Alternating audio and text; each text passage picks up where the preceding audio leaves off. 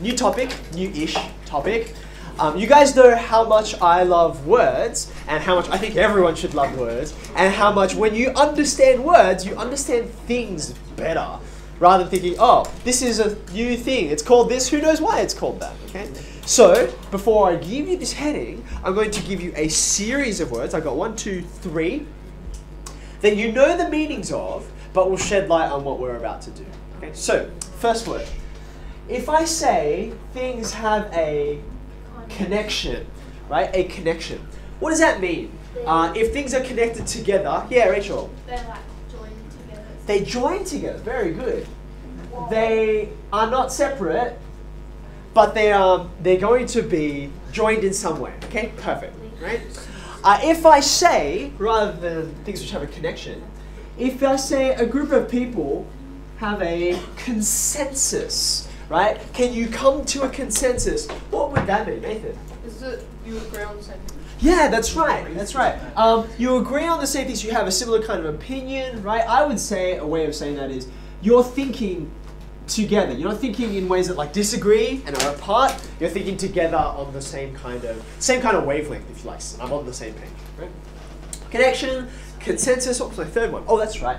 If you have a conference of people, right, a conference, the whole idea is not joining together, not thinking together, but yeah, I'd say you maybe meet or to contribute together, but the whole point is that you've got the people and they're going to have a common space. Might not be electronic, but they're meeting together in some kind of way. So therefore, seeing these words and what they mean, here comes our heading, but I'm going to write down here first. What does it mean to say things are congruent? Right? To say things are congruent. Now, just before we jump in with our mathematical special definition, right? You can see we have this same prefix happening again and again and again, and you can see what it means every single time. So what might you say congruent actually means? Yeah, what do you reckon? Like two shapes together. Okay, so in mathematics, we're going to talk about shapes, and I've got a whole bunch of shapes with it, and you're going to draw a bunch, okay? But just in general, let me give you a bit of a hand, right? We have another word that goes with this, almost identical, right? Doesn't get used all that often, but I think most of you know what it means, which is a congregation, right? Or the verb would be to congregate, right? Separate. What does that mean? Yeah, Tendai, you've had your hand up. It's okay. It's like it's in the same what? Same what? I'm going to try and use this word together, right? This idea of, in fact, I could sort of like gather these together.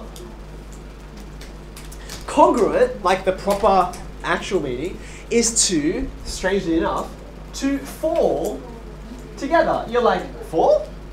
Well, let me try and illustrate. Okay. So if I take now, mathematically, let's think of like a shape. Okay. So if I have a shape, right? Some egotistical people in the room, that's okay, right? And if I have another shape that is congruent to that, what that means is they could fall together on the same spot, right? And there would literally be one on top of the other. Right? If you like, think of it like, you know how they say square peg in a round hole. It's like, well, here's an R peg and it's on exactly the same spot. They could fall down and sit one on top of another. Okay? That's actually what's going on here. Now, when we talk in mathematics, we mean a little more specifically, here is Nathan's idea, right? In order for two shapes, two figures to fall together, what we mean is they have to be the same size, and we have to be the same shape, right? So for instance, if this red letter R was smaller or bigger, it wouldn't be able to exactly fall on top of the other one, right? Or if I like sliced off a bit, maybe took off this bottom part, it also still wouldn't fall together. I need both of these things in order for that to be true, okay? So our heading is congruence. This idea of when we have figures and they're really identical. They're so identical they could fall one on top of each other and they would be exactly the same. Okay. By the way, when you have a congregation, right, it's when you've got a group of people and they come together, falling together in exactly the same place, just like these shapes do. Okay. Now, mathematically, we can push on this idea of what does it mean for something to be the same size and to be the same shape, okay? I would say what it means for this, like what makes it the same is, I'm going to go even further down again. There are two particular kinds of properties that I'm looking to be identical. Okay?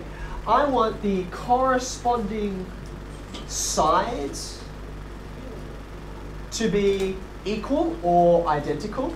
Right? So for instance, I've got this vertical side over here, right? This one over here, and I want it to be exactly the same length as this one. If it's off even by a millimeter, they won't be the same shape, okay, or the same size.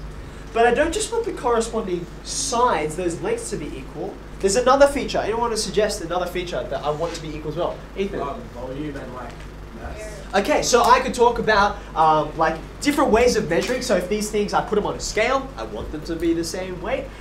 If they had volume, if they were like, I mean these are flat, but if it was like a box or something, I want to be able to pour the same amount in there. But for instance, I happen to know that this box I have here has roughly the same volume as the milk bottles I have at home. Roughly the same volume. Okay? Now, if it were exactly the same, you still wouldn't say that this box is congruent to my milk bottles at home, unless you have really weird shaped milk bottles at home. Why is that a problem? Yeah. So like, you have corresponding angles. Okay, so what I want is not just the sides or the volume, but that other feature I want is the angles. So this is talking about polygons, whoops, which can have all the same sides, but we also want the angles connecting the sides to also be the same. So for instance, having a look at these shapes up here, right?